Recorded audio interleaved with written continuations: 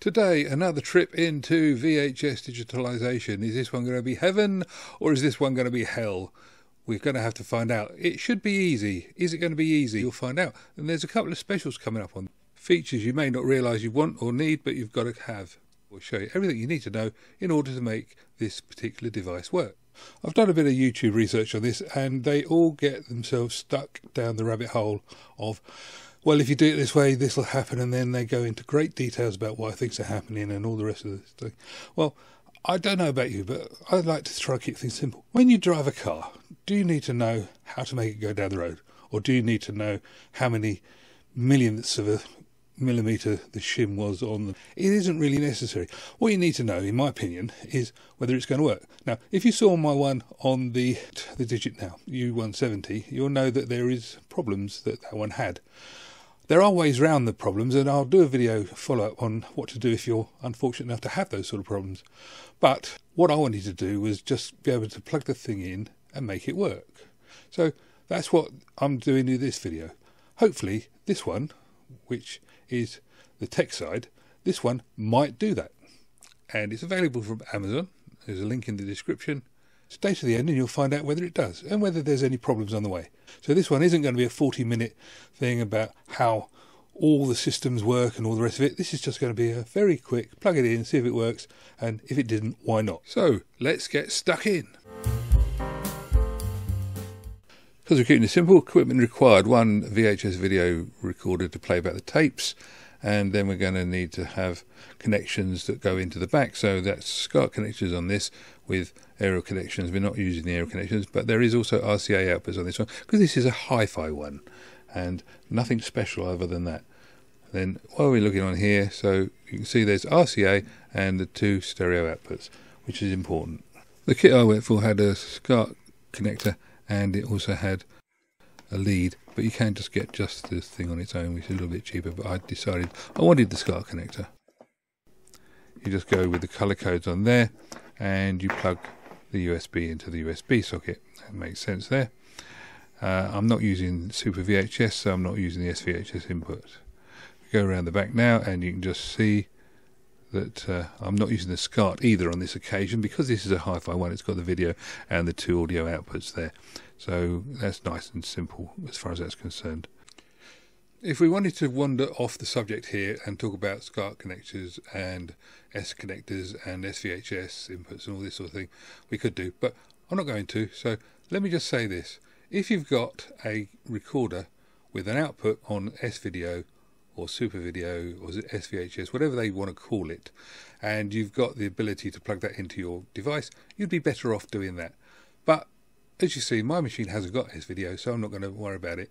Is it better with S-video? Yes. If you had Super VHS, I would definitely do it.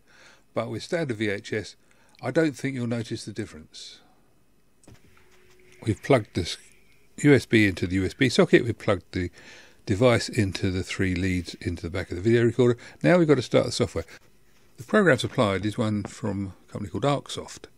You get a product key, so it's a proper version of it. It's not just the freebie version, it's a slightly better than freebie version. So you actually get a product key with the software and you have to install it. Now you install it from a website. So that's the HP laptop I'm going to use it with, and this is the box.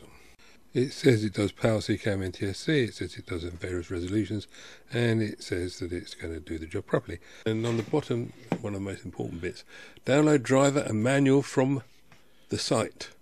As in, you don't have to use a CD or a DVD drive, you can just download it. Very, very fine print on there, and there's the Arksoft, go and get the software, and there is the telling you what's what, telling you who they are.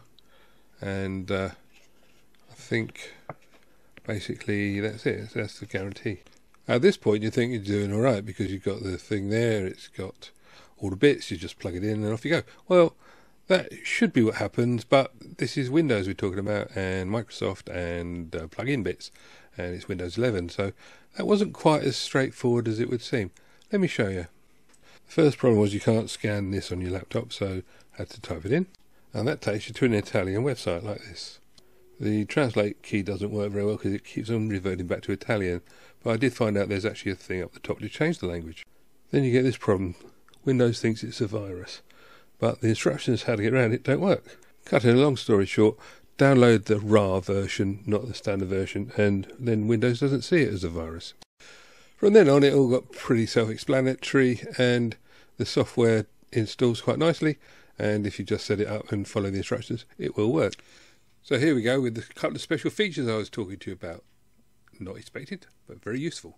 This is Shima, and she's doing this in NTSC, Digitnow U170, and let's see what happens when we put it on with the TechSide. So this is with the original Digitnow, and it didn't get any better. This is the result with this one, and I think you can see it's rather good. I don't know what the blue line at the end is, but you can trim that out in editing. This is raw as it came off, and yeah, I think it's pretty good. So this is the PAL tape. It's the commercial PAL tape, which I have never had a problem with, other than the fact that it's got Macrovision, and so that's what it was being done. And this is what the U170 did with it. So then we go on to the TechSide in a second, and that's what the TechSide did with it. There has been no processing. This is purely the way it came off. It's absolutely gorgeous. Look at that. I don't think you could get any better than that. So nice. I don't want to stop it. And it's in the full stereo, by the way. This TechSide is in full stereo with no deviation to it. It is in full stereo. I haven't had to do any setting up with it. Let's have a look now at Small Soldiers, which is an NTSC tape that I got from America, and this is the U170 version, and you can see in a second we'll go over to the TechSide. This is the toy soldiers that we saw on the other version, and this is nicely locked up in stereo, good quality picture, and yeah, the potential to do some good with it is amazing. Look at that. Obviously it's standards converted, but it's done a good job. So I think overall I can say that I'm quite pleased with the results I've been getting with this. It is actually a device that does what it says on the tin. If you're in the UK, that will mean something to you. If you're not, well, it's one of those things that it does what it says and it says what it does. Back to that Amstrad tape. This is it now with this TechSide and the Arksoft software, and you can see it's very good here. I have had to actually tell it that it's PAL or NTSC or SECAM within the click down boxes that you see in the software. But so when I said there's no setting up, it wasn't totally exactly right, because there is a minor amount of setting up, which is that you have to set the actual software version of the drop down boxes, but you don't have to go into the operating system of the computer. So it's easy in that respect, and you just literally, you can see on here, I've got to change this. This is now playing back an NTSC tape, and it's not in colour. So hit the stop button, go into the settings,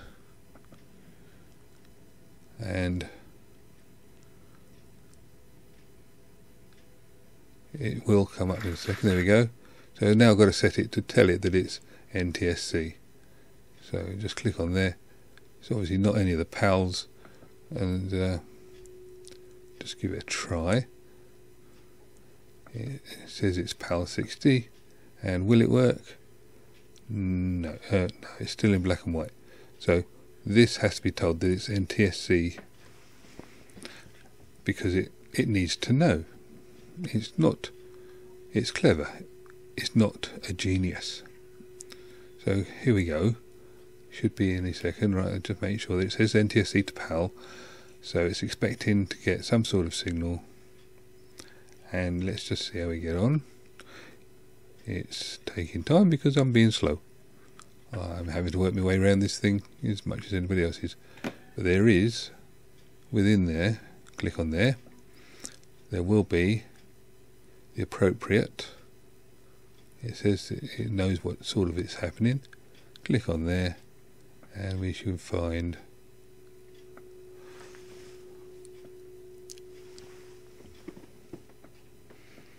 NTSC 4.43. Click on apply, OK, and voila, it's in colour, and that's the way it should be. Hit the record button and it's now recording the bit that I've shown you already. So that's how that bit works.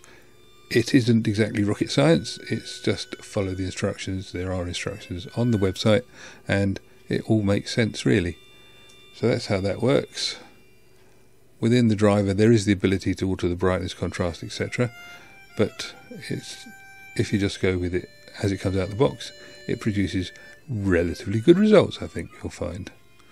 Okay, let's just call it a day there, and I'll give you a roundup. Well, what I can tell you is it's been a bumpy ride. However, got there, it works. The actual device, the TechSide, works very well. It's got obviously the ability to lock the signals. There is many reasons why the signals do what they do, but the device in this case actually manages to deal with 99.9% of them without it being a problem. So overall, that one, it's available from, well, I originally found it on Amazon.fr. It's from an Italian company, but I ordered it from Amazon UK, and it arrived very shortly after I ordered it. It was very good, in fact. It's Windows 11 compatible, which is one of the problems that you find with a lot of this stuff. It's not necessarily going to be compatible with the Windows you've got. The earlier type ones, they give problems. But what you saw on there was from Windows 11 on a laptop, and the machine is more than capable of doing it. So overall, I would say that this TechSide one was worth the money, and it's easy to work. There's no great difficulty with it. Their instructions are there. You just got a little bit of faffing around with the fact that you've got to find the English version of the website and whatever, but that, and downloading the RAR files rather than the as they come files. But compared to trying to find a DVD or CD drive to try and load in stuff with the other one, it's so much easier. I mean, I've told you what to do now, so it should work. If it doesn't, let me know. Anyway, if you've got any value out of that, maybe you'd like to click on the like and subscribe and the notification bell.